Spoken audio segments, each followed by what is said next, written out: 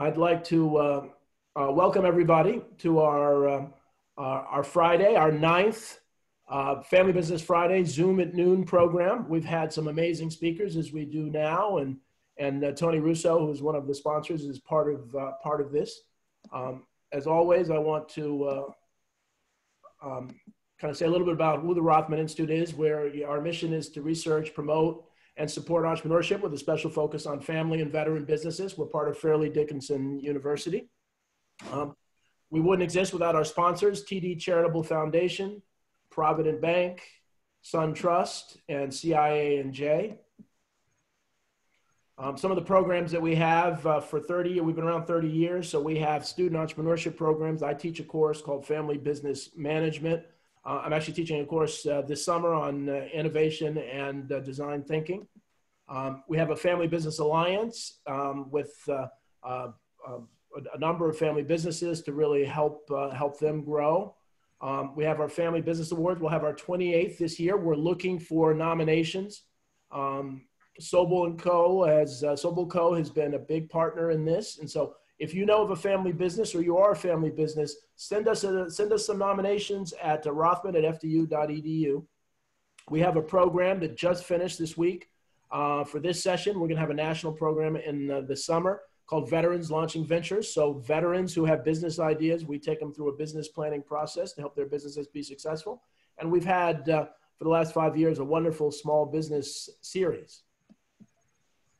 So we also have established something called Family Business Week. You probably haven't heard much about this, but it will be a big deal. The 4th week in October, we're calling it Family Business Week. And our idea is to have people identify and celebrate a family business that week. That occurs the same time as our Family Business Awards. But this year, because we have a big presidential election, you know, we're not taking sides. We're just saying vote family. And especially in this crisis, we're encouraging everybody to find small businesses, support small businesses, buy from small businesses, and if they're family businesses, all the better. Also, there are a lot of, this will be on our YouTube channel. We have a lot of great information for those who are looking for leadership information during the crisis. Obviously, our Family Business Friday call.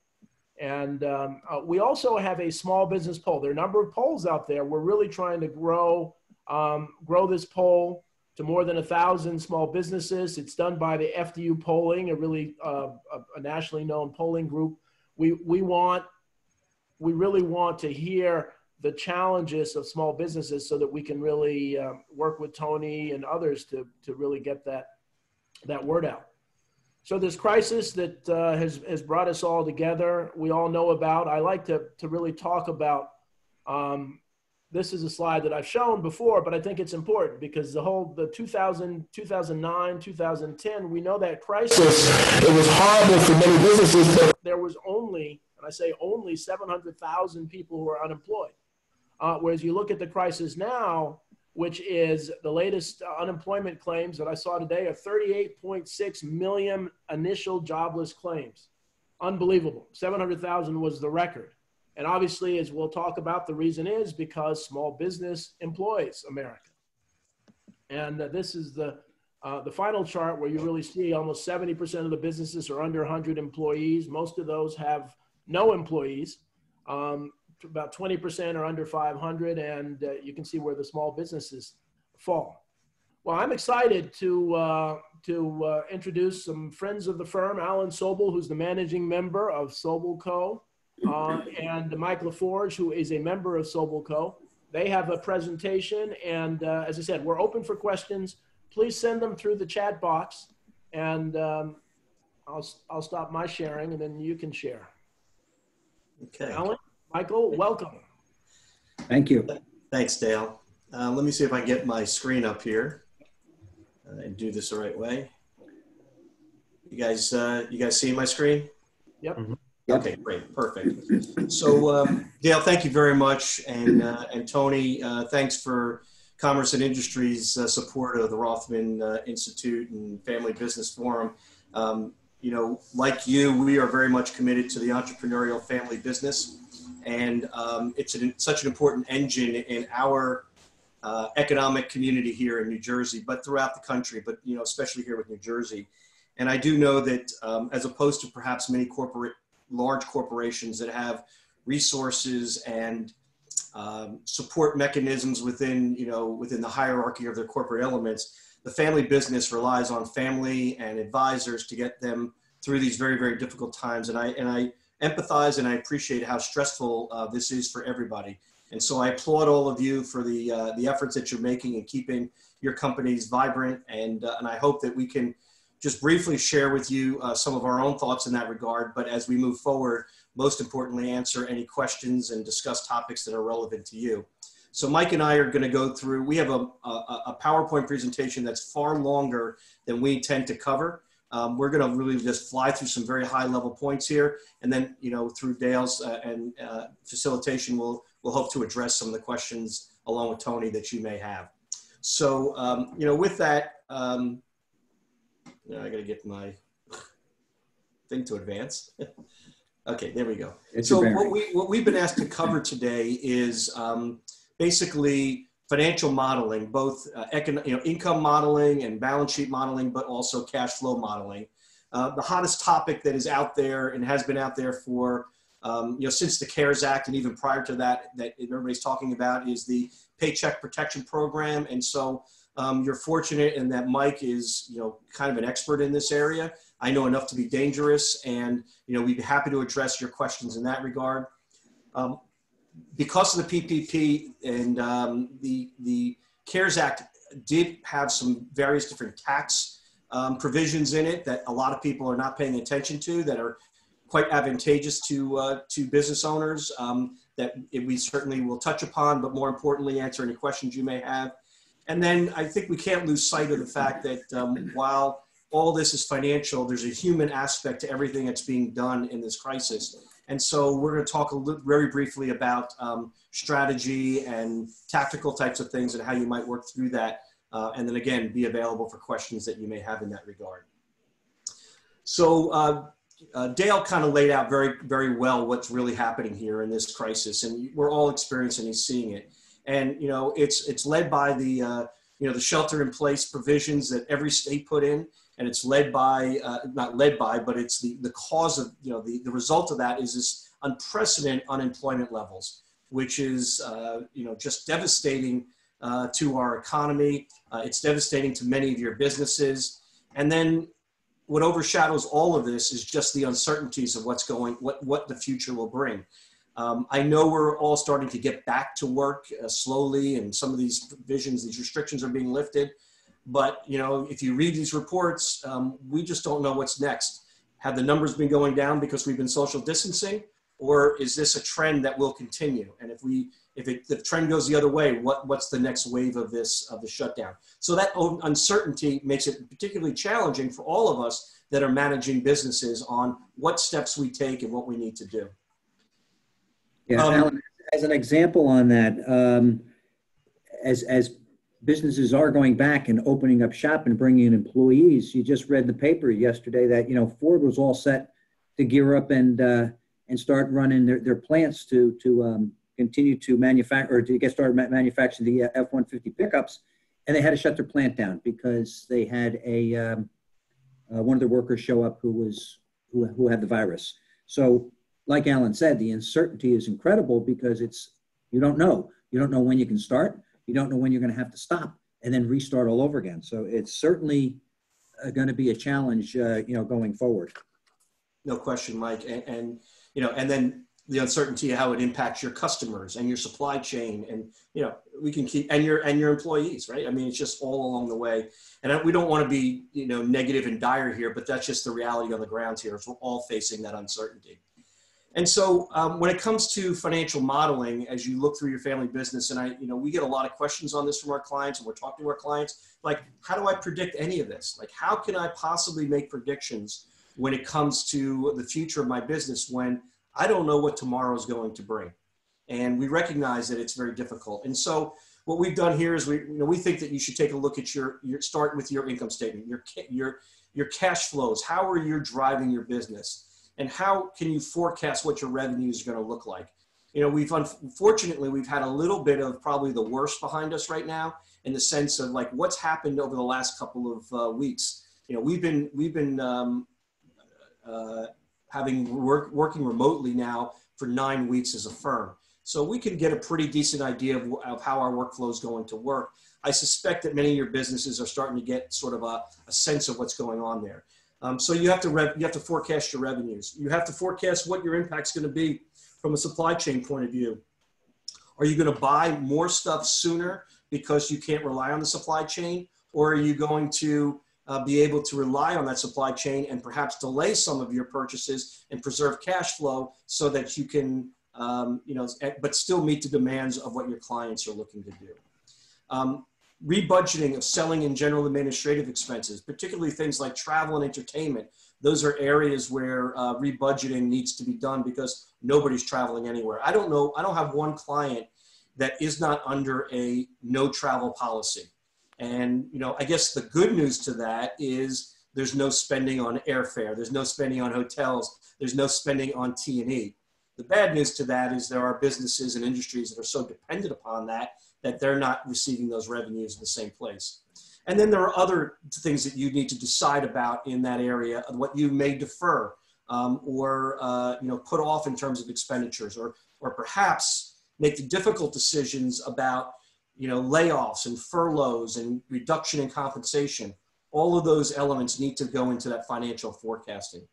And then, of course, taxes may play into your cash flow. If you're making money, you got to remember you're going to have to pay our partners in New Jersey and in the federal government, somewhere in the neighborhood of about 40% of what those profits are going to be. If you're losing money, there are opportunities to potentially go back and claim those losses and recover some money that you've paid previously to free up cash flow. So that's something else to be considered in your modeling. On the balance sheets. And also in the modeling, I think that what we've learned, not only by talking with our clients, but also learned just on our own, because, SobelCo is a business, is you have to be ready to pivot. You have to be able to react a little bit more quickly. And sometimes, I don't want to say a little bit more dangerously, but taking a little bit more risk from the standpoint of what the next step are. When I say risk, it might be, how you're investing or how you're keeping employees that maybe, maybe should be furloughed only. But again, the risk of letting these people go and then not having the ability to bring them back in when business gets back up. I had a conversation last night with somebody, and they are struggling with decisions because they're in the travel industry. So you can imagine what they're going through. And they're struggling with what to do with employees from the standpoint of furloughing them. And their fear is that they could be furloughing 150 years of experience. And then what happens if those years of experience aren't able to come back into the fold when things get geared up? So, our advice has continued to be, you can't have you got a plan, but the plan can change tomorrow.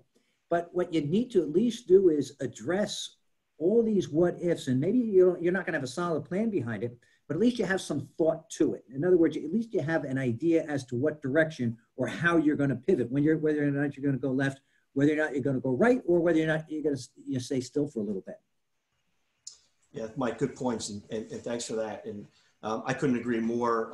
And those decisions are gut-wrenching because, particularly in a family business, even though they may not be your bloodline, the people that you work with every single day and side by side every day are like family.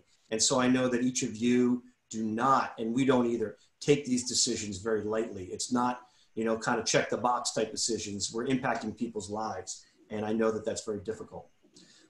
So in addition to sort of the P&L, the income statement and the cash flows, we also need to think about what the impact and where we are on our balance sheet. How does that create liquidity for us? Because liquidity is key. In these times, that's what really is important, is the access to cash. Because as things slow up, you still want to have bills to pay, and you have still obligations you need to take care of, and having that liquidity will help you do that. So, you need to assess your customer terms. Or, you may have 30-day terms, but your customers are now going to pay you in 45, 60, perhaps even in some cases 90 days. Some of them may be looking for some discounts on their receivable balances that you need to consider in there. On the inventory side, as I mentioned previously, you need to figure out how to manage that inventory. You may have had in the past an inventory turn of say 3 or 4 times a year. Now you may need to kind of get that to 5 and 6 times in order to manage your cash level better. On the property and equipment side, is there excess property and equipment that you can sell that you're really not benefiting from that would create some liquidity for you? Or equally important, did you have capital improvement plans that you might want to defer because right now is not the time to be undertaking a large capital expenditure? If you notice, this is kind of working down the balance sheet here. If you go next to your vendor terms, that's like the accounts payable area. What can you do to lean on your vendors a little bit to get the same terms that your customers are asking you? Can you get longer terms from your vendors? Can you get discounts potentially for paying quicker, which would create more liquidity in the long run, even though in the short run, it's utilizing cash? Just keep in mind that has a cascade effect. Just like when your customers come to you and ask for relief, when you go to your vendors and ask for relief, that's hurting them in some way. And so most of our clients, I think most of you view your vendors as strategic partners. And so, don't take advantage of situations is our advice. Do what you need to do under circumstances, but know that if you take advantage of them, the next time you come to the well, they might not be there for you. So treat them like a partner in your business and treat them with the respect that they deserve. And I don't know, yep. Alan, let me just interject something. I don't know what other people have been experiencing through the last 8 or 9 weeks from the standpoint of vendors and also customers, but the level of cooperation and the level of understanding among the groups is, in my mind, has been incredible. Everybody knows that this is a common disaster, if you want to term it that way. It's not regionalized like 9/11 was or Sandy. When I say 9/11 was, I mean, it was somewhat regionalized from the standpoint of the impact on the New York, New Jersey metropolitan area and Washington, D.C.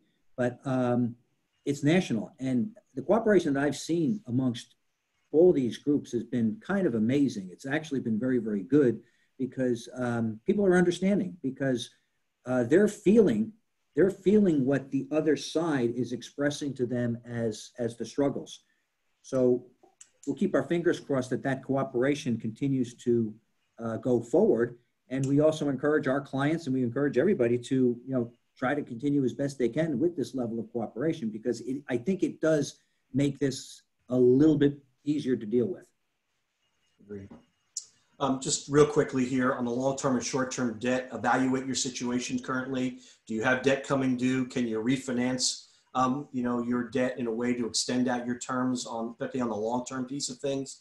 PPP, the protection program, is certainly, if you haven't applied for it already, most have, and there is some availability left. I encourage you to do that, but that is also a great way to create liquidity, and in fact, will help your businesses because of the forgiveness portion. And then last but not least is capital.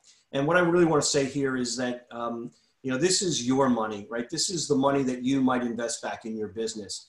And most business owners that I know have been very fortunate over the years to be able to fulfill a whole lot of dreams and aspirations for themselves and their families through the family business.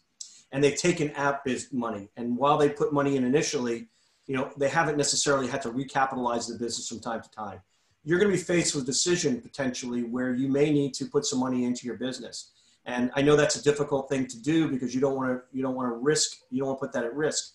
But having said that, if you've got a strong and a solid business, that's a fair decision to make if you have outside capital to potentially put that back into the business, and or in a sort of a backdoor way, potentially cut back significantly on your own compensation as a way of putting capital into the business. So I think these are all the things that you might want to consider.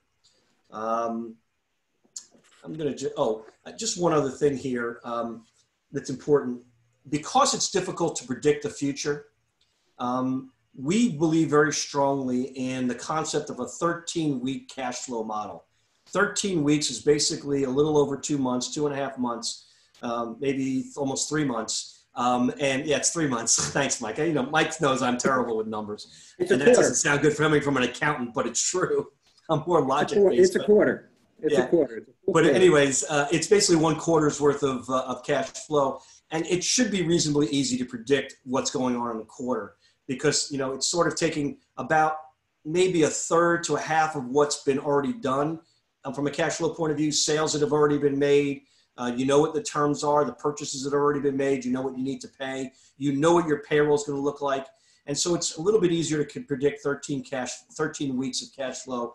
And so we strongly recommend that's what you do. You can blow it out beyond that, but it's really those 13 weeks that are most relevant. We've noticed that banks have been asking some clients to provide them with 13-week cash flow spreadsheets, just so the bank understands where there might be areas where additional or expanded lendings are there. So if your bank does approach you in that area, it's not the worst thing to do, because they will have your forecast and that type of stuff ready to go in case you do have to dip into that marketplace to get additional funds. Good advice. So I'm going to fly through here. We'll take any questions you want on PPP as they come up. Just real quickly on the tax changes, there's some depreciation changes that might be helpful to your business. There were limitations on interest deductions. That's been changed. There's probably the one that's most widely applicable is you can defer the payment of Social Security taxes for the balance of the year or until you receive forgiveness on your PPP loan. That could generate some additional cash flow for you in the short term. And then there's also some retirement plan changes that you might want to be mindful of. Again, we'll be happy to address any of these as we go along. And then, Mike is going to talk to you a little bit about some management and strategy issues, and then we'll open it up to Dale and Tony. Perfect. Yeah, Alan, I just want to go back to the one thing, because I think it's pretty important on the tax changes, because a lot of the family businesses and everybody's been focusing so much on the Paycheck Protection Program. A lot of these things that are available from a tax standpoint have basically been a little bit overlooked and pushed aside a bit, especially things regarding the carrybacks and carry forwards. There was a lot of things that were taken off the tax plate back when we had the act back in 2017 that have been reestablished. One of them is the interest limitations have been lifted, the ability to carry back losses and carry forward losses, which again was gone as of 2018, but now it's back. And then the other one that's on the top of that list, many of our small business clients and many of the family businesses do operate out of leased facilities. So what happens there is that that was actually a technical correction from the 2017 Act, but it allows you now to depreciate improvements, leasehold improvements over a 15-year period instead of a 39-year period, and allows you to go back and do that for 2018, even if you've gone and filed your tax return. So these things are there's pretty good stuff, I think, up and down the line here. You do get the sense that the hands are out there to help. We just got to make sure that you're taking advantage of those things. Alan talked about management and strategy and so on, and I'm not naive to think that the people on this call and people in family businesses aren't on top of things within their business. I mean, they know their suppliers, they know their customers, they know things much more than Alan or I could ever share. In that regard. But one of the things that I think that is just a little bit of a change in pace is understanding the enormity of this thing. Like I said before, struggles in the past were localized to an industry or localized to a geographical area. This is everywhere. This is affecting small business, big business, and so on and so forth. And I think people have to look at it that way. And like I said before, maybe you're not going to be able to have a game plan that's going to fix every situation, but I do think that you have to at least think about it and have something formulated in your mind from the standpoint of how reaching this crisis is. I give you an example. You may have a business that's a wholesale distributor, but as you're formulating your plan and trying to figure out what you're going to do and strategies, it's not just you and your customers.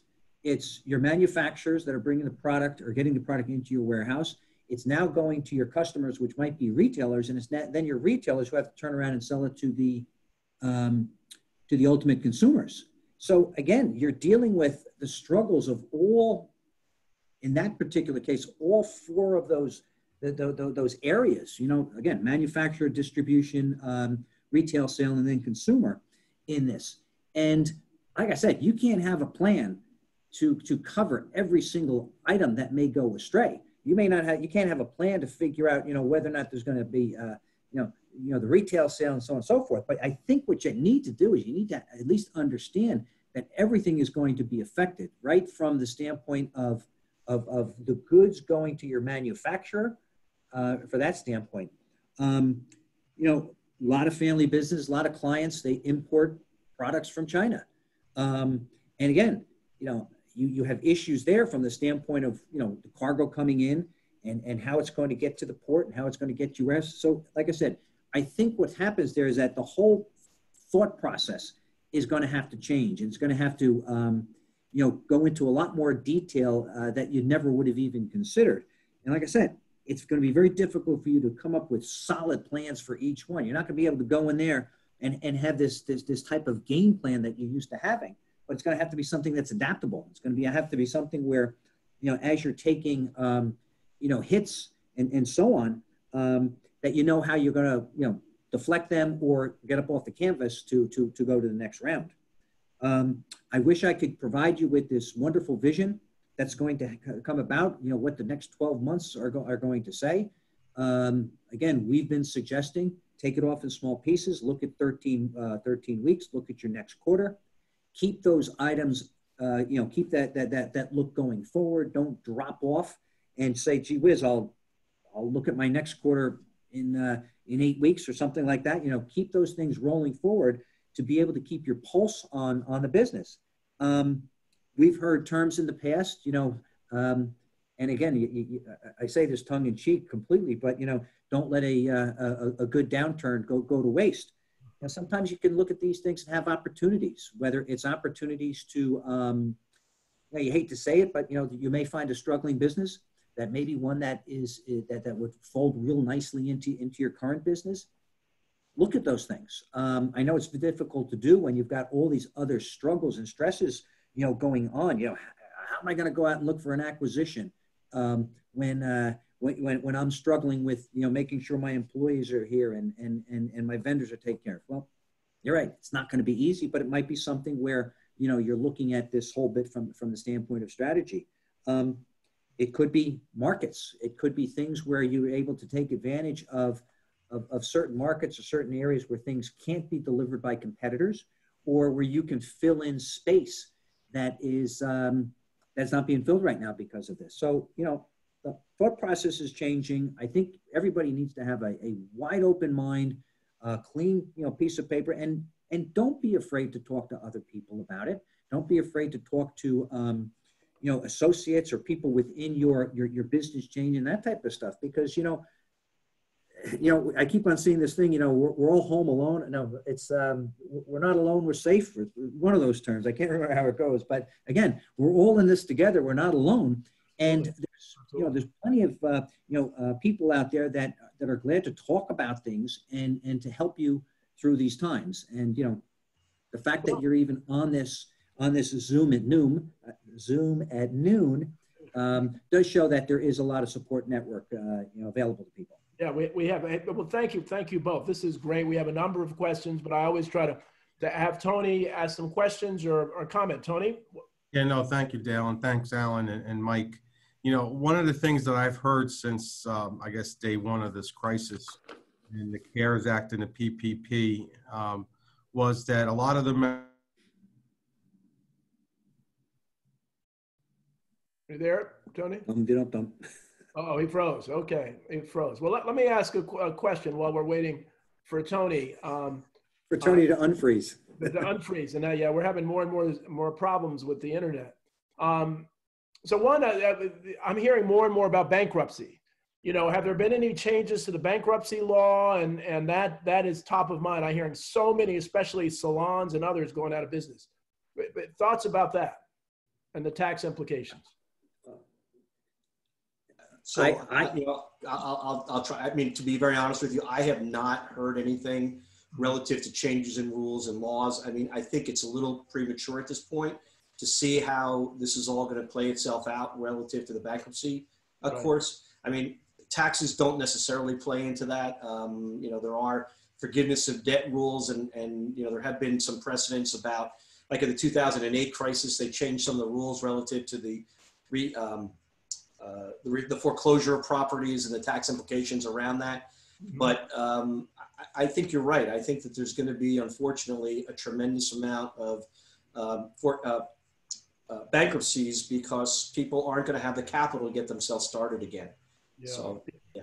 The sad part about that is that, many of the businesses that are out there, I don't want to say they're poorly capitalized, but they're not capitalized to be able to go 3 months without having their normal revenue stream. As a matter of fact, I think people are very aware of, even in the retail industry, you lose a fall period that goes into the holiday season.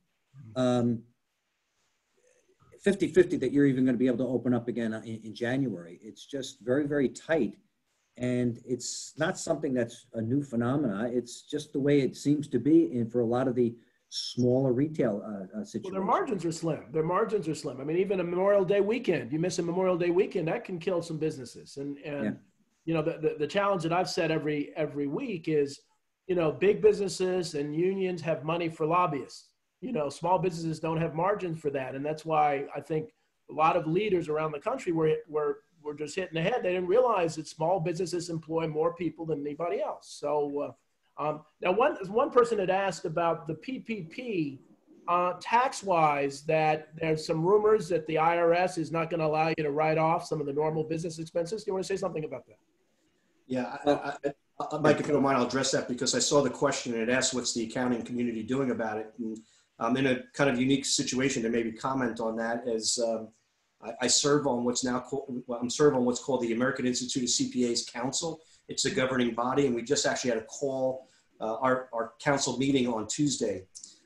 So yes, the IRS has put out a position that said, even though the legislation on the PPP said that the forgiveness of debt would not be income, the IRS has turned around and said, yeah, but the deductions will not be allowed to be deducted, will not be tax deductible, which in effect means it's taxable. The AICPA, along with the accounting industry in general, is absolutely pushing hard back on this particular area. We think that is not the intent of the legislation. We think it's actually sort of unfair dealing. It's like changing the rules. The whole notion here is to create relief for businesses. By doing this, you essentially reduce the relief associated with the forgiveness component by about 40%. So instead of thinking you're getting $1, you're really only getting 60 cents. And many businesses made decisions relative to keeping people employed. Remember, we don't get 100% reimbursement on employment. If you're paying somebody greater than $100,000, you're capped at $100,000. If you kept them employed, it's costing you money. Part of that was because you thought that you were not going to be taxed on this forgiveness. Interesting. Payroll taxes are not included. That is also going to cost you money. And so the whole notion here is they changed the rules. The IRS is attempting to change the rules. Here's what I can tell you. The AICPA, in discussions with senators and congressmen, all believe that what the IRS did was wrong. Mm-hmm. And they say that they need to legislate. They need to write a rule that says the deductions are allowed. Okay. Now, Tony, you might be able to comment on this better than I do, and I know you're mostly state-oriented, but if you think you can get a clean bill of just that through the House and the Senate in Washington, I've got a bridge to sell you and that's the problem here. You cannot get legislation done these days. And so I don't know personally what's going to happen. I know there's an intense lobbying effort to get in that area. And hopefully they will see the error of their ways. Well, Tony's back. Tony, you sat there patiently. Yeah. The second you spoke, the internet. And I got kicked off, so I'm sure I missed a lot. But the question that I was going to ask both Alan and Mike is from day one, and you guys hit it on the head about cash flow. Cash is king. And the triple P, I heard from a lot of our members that received it, said, well, they didn't really want to take it anymore because they couldn't generate the revenue, to bring their people back. So here they brought their people back, and now nobody's really really doing business with one another. So I wanted to get your take that you think, looking back at this, maybe Congress should have, and I get that the PPP was for paycheck protection, but do you think it would have been better served if the money was just grant money to infuse back into the economy so people could pay their payables?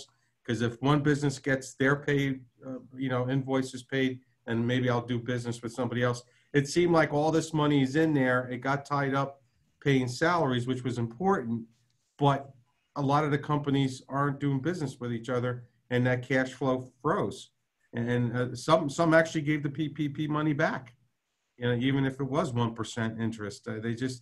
They couldn't generate revenue. So I'm just curious, if you had to do it over again, would you just keep it simple and just, here's a bunch of cash, pay your bills, bring your employees back, but do business with each other, because that was the key. Yeah, let me just comment. I remember, I think one of the things that people have to understand is how quickly this thing turned around from the standpoint of the legislation. I use the cancellation of the basketball game out in Arizona as the tipping point. Once they had everybody come in and sent everybody home, when the two players tested positive, that sort of set the domino effect. Because if you recall, up to that point in time, there was conversation, and there was concern, but nothing like what happened over that 2 or 3 week period, right through, I think it was March 27th or whatever it was. It was just incredible. So I don't know whether or not Congress and everybody had the time or the opportunity to go through and really button everything up to make this a perfect law that fit every situation.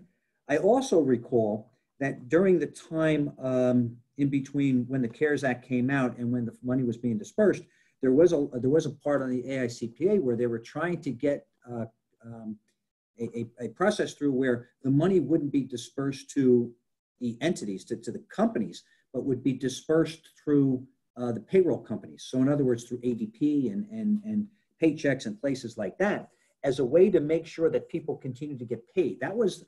I took that as being the intent was to cut back on the unemployment more so than anything else. And I think what's happened is that it's turned out that possibly that's not what happened. I think the unemployment numbers continue to go, and as Dale showed you, they're just like through the roof. They're mind-boggling.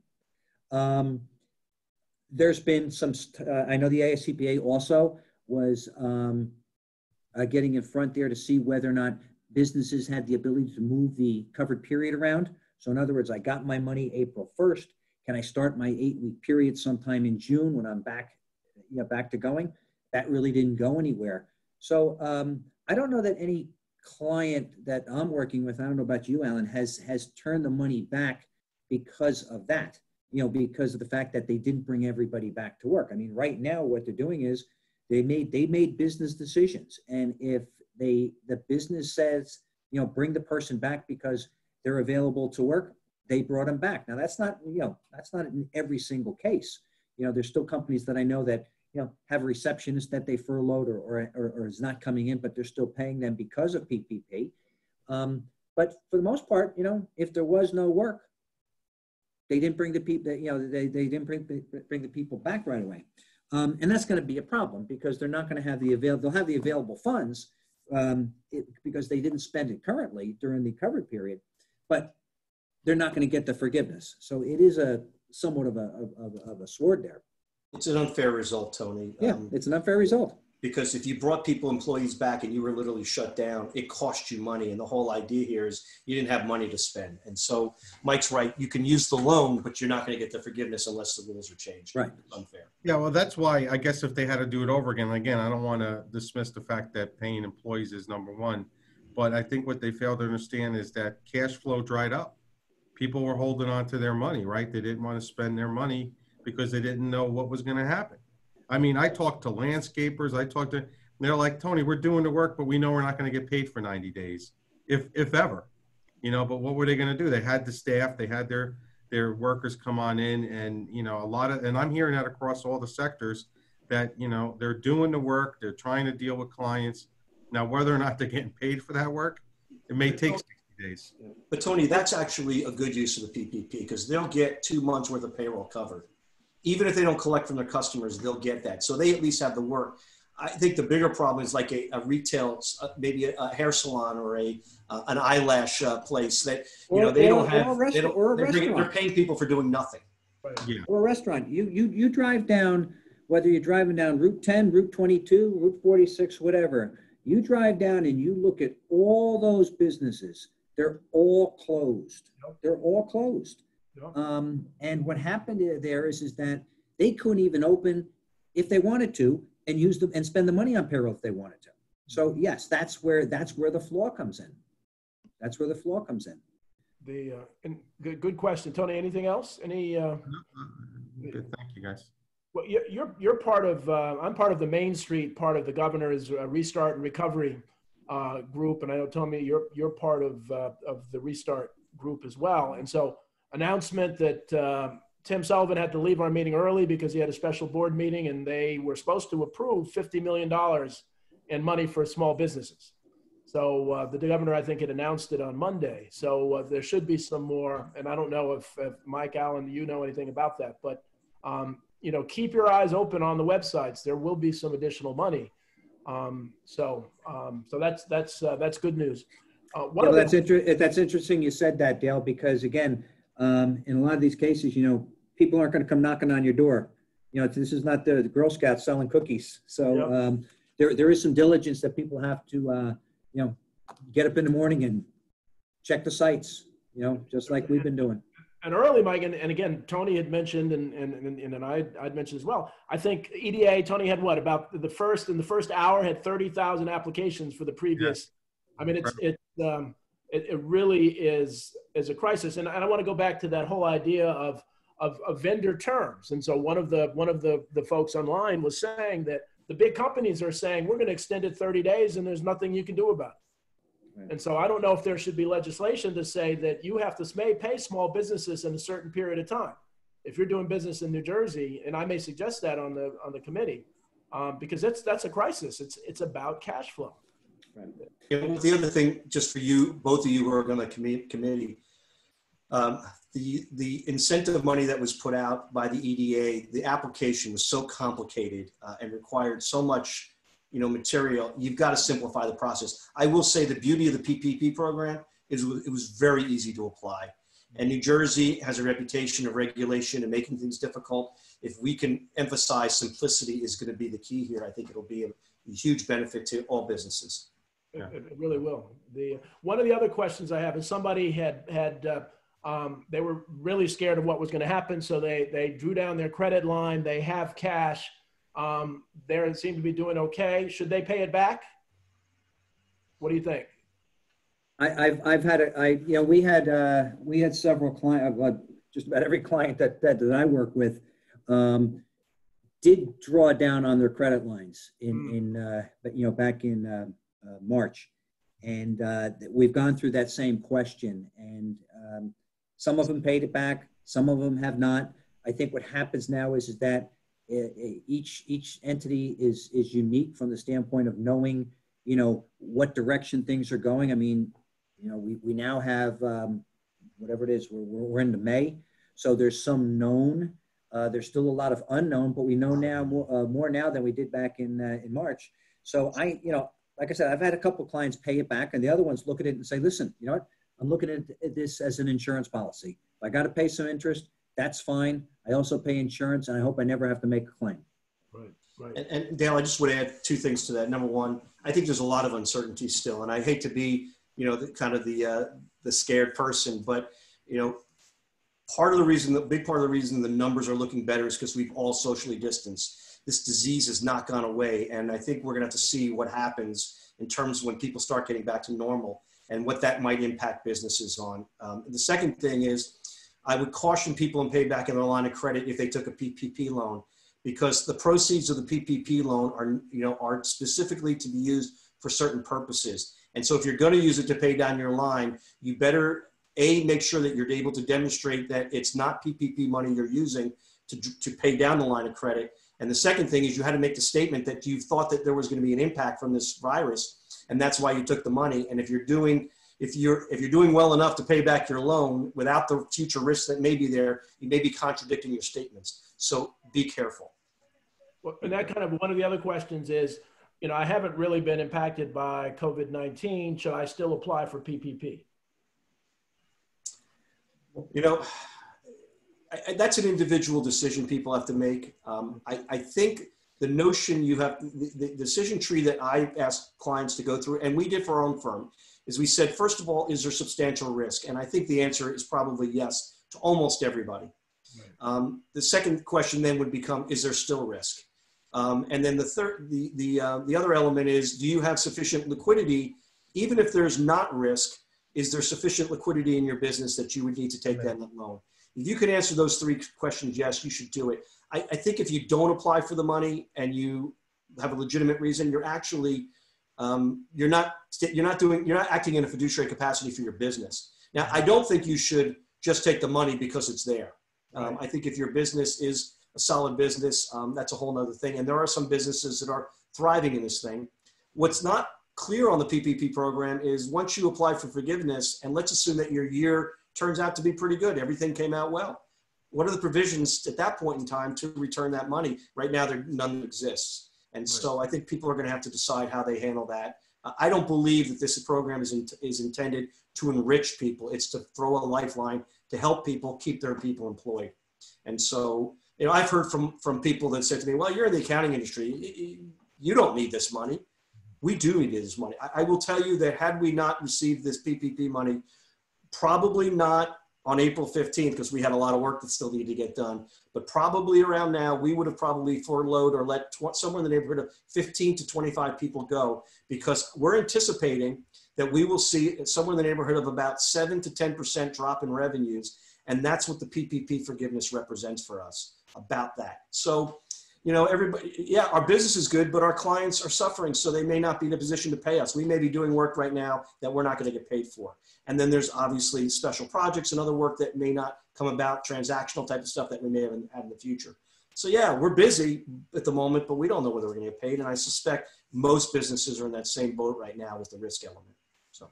And let me just add something. You know, that was one of the things that I think everybody struggled with, because at the time when the loan applications came out, you know, the understanding is that here it is, keep the people employed, you know, get you through these times. But then, you know, a couple of weeks later, then all of a sudden we started hearing these rumblings about, you know, the sign off and the certification and give it back and so on and so forth.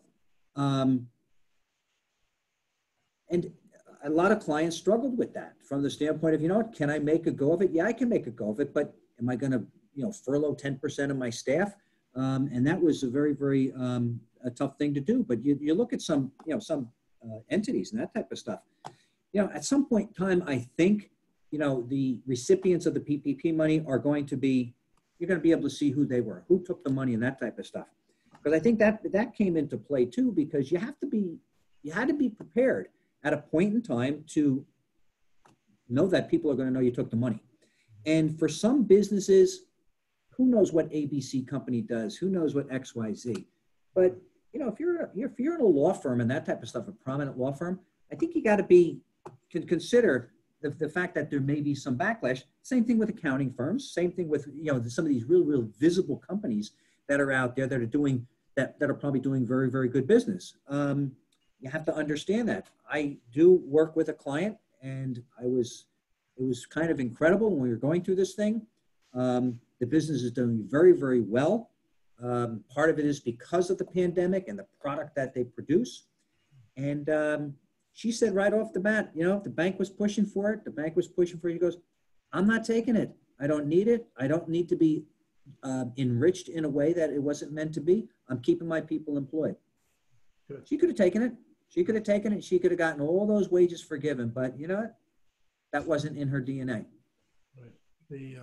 Well, a couple of things I'm going to build on. Courtney Villani, who's one of our regular, you know, she's the CEO of a 100-year-old bus company. And so she and I have been talking about some of the challenges. But she's not driving 100-year-old buses, right? No, they're brand new. There's no horse or wagon, right? Brand new buses. She's not driving anything right now, but brand new buses. But she made a point, which I heard from the chairman of the Federal Reserve on 60 Minutes, which was good. And now whether they're going to do something about it, but he said that you know, the longer these businesses go, you know, these businesses are being closed and they're not coming back. The same thing, the longer people are unemployed, they're not going to find jobs. And so it's really critical. And it's interesting to hear a government person saying that we've got to do stuff now.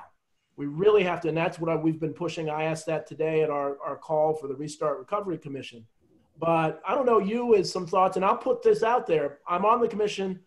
You know, our websites, our emails, rothman@fdu.edu. I want your ideas. Email me your ideas and we'll get them right to the governor. Do you have any thoughts? If you folks are brilliant at strategy, tax strategy, what should we be saying if we were sitting with the governor now? And we've invited the governor on this, and there people are thinking about coming to this one Friday. What should we say? What should Tony and I, as we say, what do you think they should say?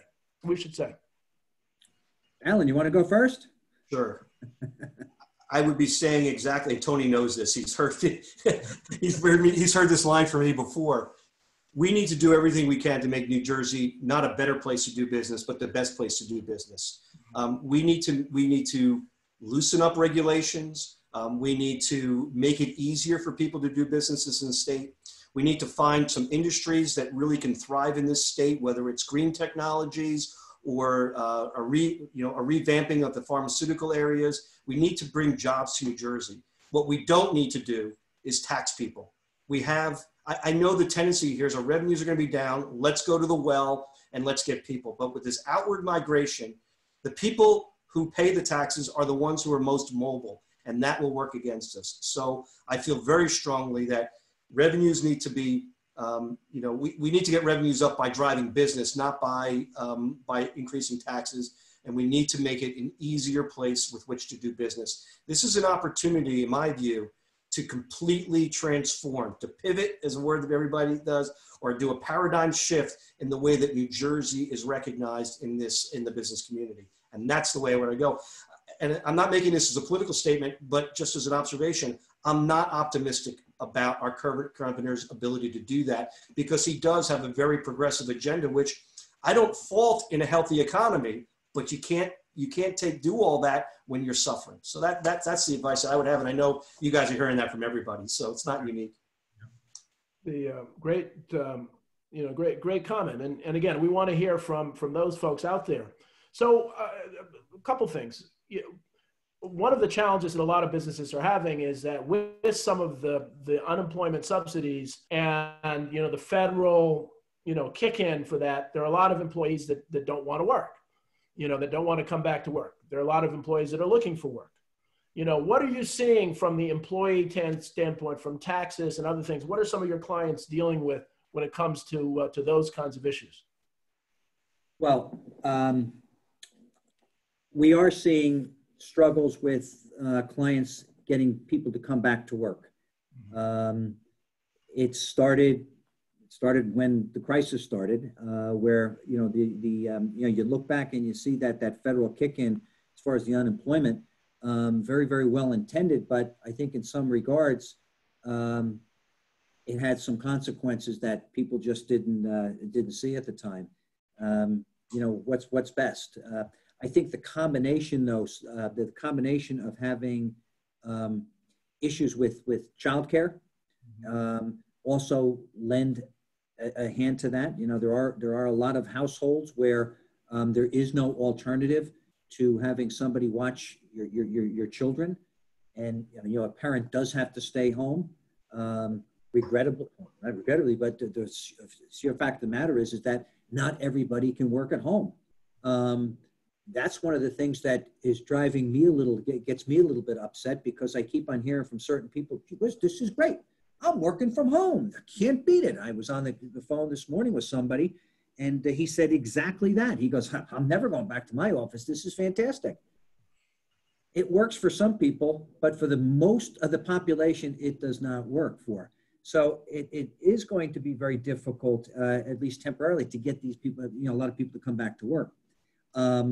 I'm hoping that, the child care situation gets fixed very quickly, because I don't have a statistic, but I gotta believe that 10 to 20% of the people that are working have some sense of, some child or elder care issues that they have to deal with.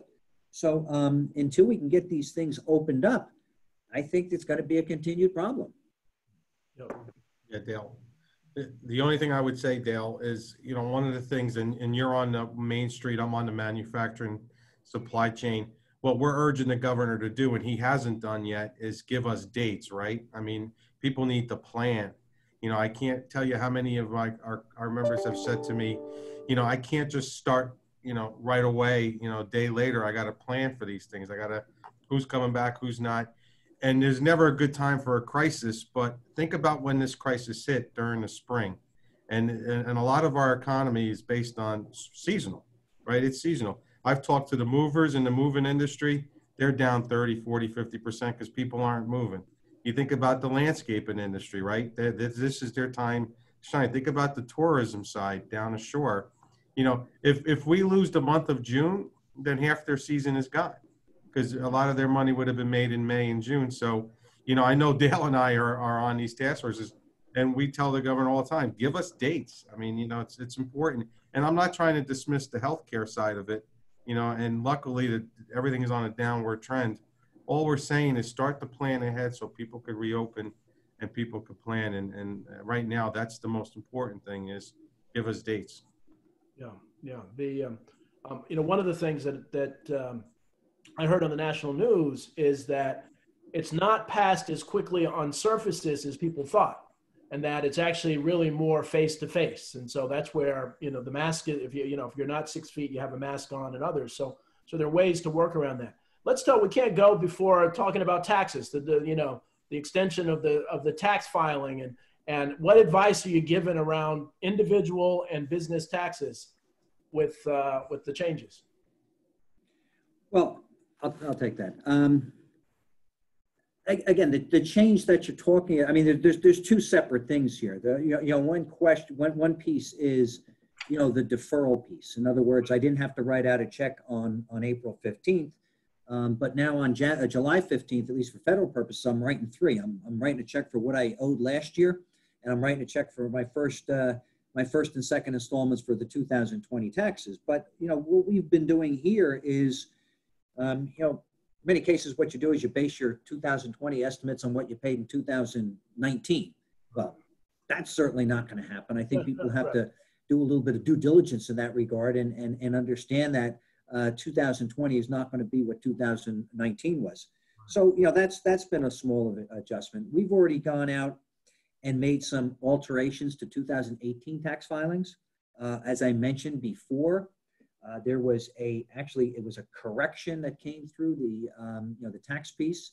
That was a problem from the 2017 Act for leasehold improvement property. So we've already gone out and been amending old 18 tax returns and getting money back into clients' hands. I got returns sitting right over there, $30,000 going back for a client because of that, because we went back and recalculated the depreciation. So we're doing things like that. We're certainly following up with clients for the deferral portion of the Social Security, the tax, the 6.2%, which if you're not in the PPP program, goes right through December 31st. If you are, it goes to the point where you hand in your application to the bank. So, you know, those are all things that we're working with.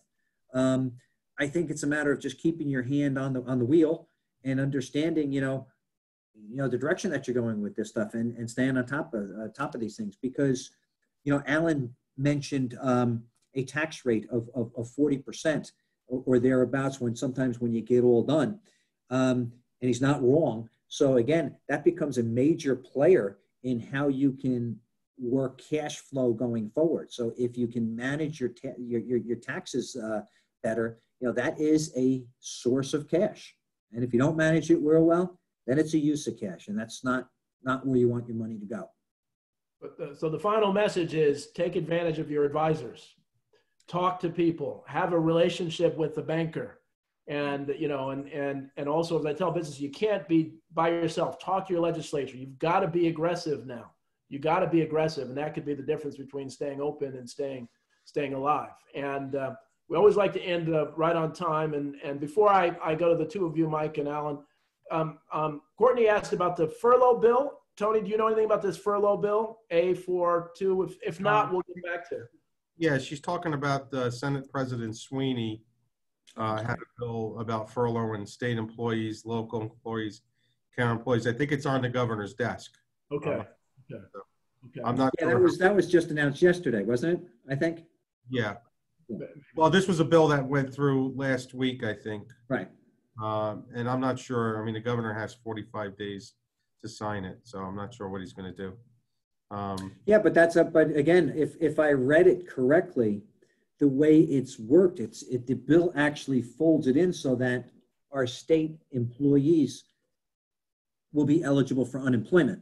So I think the way it's worded and the way it's going to work is that they'll be furloughed, I think 3 days. So they'll basically work 40% of the time, which lets them participate in the unemployment program. Right. Yeah, my gut tells me real quick that, they're going to borrow the $9 billion, they're going to bond it because the speaker already came out in favor of it. Obviously, the governor thought the HEROES Act would pass in Congress, and maybe get some federal bailout. So I think that's how they fill the gap. I mean, that was the Senate president's intention on that bill, right? Try to fill the gap, the budget deficit. Well, I think we're at time. We try to end on time to be sensitive. You folks were amazing as always. Both Alan and Michael, just thank you very much. That's the worst thing about Zoom. We can't have the formal clapping, but yeah. We've been doing this. Thank you. It was excellent. And so take care. Good luck, everyone. Have a happy holiday weekend. Support small and family businesses if you can. And Tony, thank you so much. Okay, Thanks, Tony. Be well, everybody. Be well, everybody.